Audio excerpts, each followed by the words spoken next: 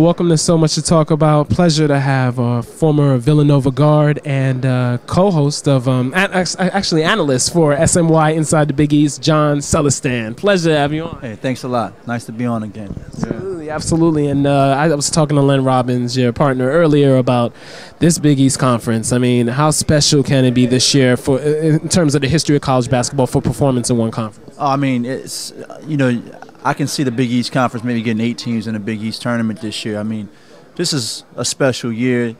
I heard Coach Jay Wright, coach for Villanova, say that, this year can be compared to when Patrick Ewing and Chris Mullin were in the Big East way back when, Walter Berry and those guys. So, I mean, you have a lot of teams. I mean, just being pretty good in this conference can put you to 7th or 8th place. So you have 4 teams that could possibly be ranked in the top 10 with Pittsburgh, Notre Dame, UConn, and Louisville. I mean, it's going to be a heck of a year in the Big East Conference. I wanted to ask you, which players should we look out for? Because we all know about, Luke Harangody, Hassim Thabit, and A.J. Price, Terrence Williams, Earl Clark, et cetera, et cetera. Which players do you see now under the radar? Because one guy I'm looking at is Darquavius Tucker of DePaul. Like any other players you have in mind? Yeah, I like Dar Tucker. I mean, he had a really good freshman season last year.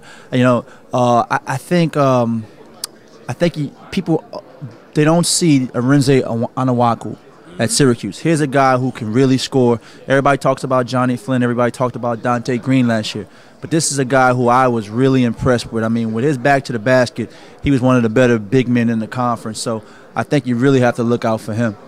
And yeah, and there are a lot of big time players. I mean, almost too many for me to name.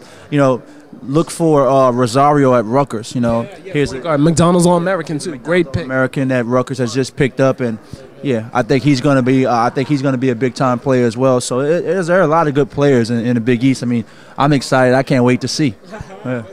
Yeah. And one more question, from your playing days, what type of wisdom and science have you dropped to some of these young players to let them know on how to prepare themselves and how to carry themselves as student athletes? Well, one thing is, basketball, you have to use it as a tool.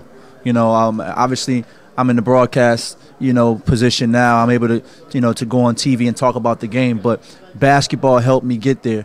A lot of times, a lot of kids, they only see basketball as the only option, and it opens up a lot of doors for a lot of things. So I think you have to kind of take it with a grain of salt. You're playing this game, but you're using it to get you to other places, whether that's the NBA, whether that's broadcasting, whether that's opportunities on Wall Street or wherever.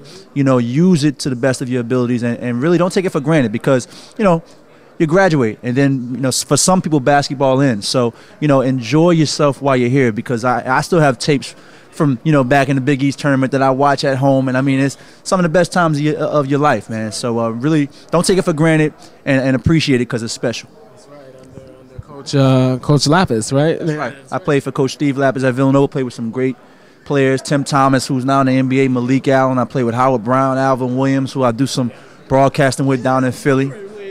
Yeah. I played with Jason Lawson. I mean, Jonathan Haynes. A lot of guys that have come through the Big East. Kerry Kittles. I mean, I've had a tremendous time playing with some great players, at Villanova. It's a shame about Kittles. If he didn't have the knee trouble, his career would have even been would have been a big time career. That's for sure. I mean, here was a guy who scored 20 points on Michael Jordan in the first quarter of a playoff game. He was giving it to Mike. I remember that. So Kerry Kittles is one of probably the best player to ever come out of Villanova, all-time leading scorer, and I mean great defender. He would have had a great career. Obviously, the knee troubles, but I mean, he's a great person, so he was able to rebound from that. That's right. It shows like that tenacity and also sacrifice for the team is important. Mm-hmm. Definitely. John, pleasure to have you on. So much to talk about once again. Thanks a lot. Love being on. Thank you. Not a problem. Thanks a lot.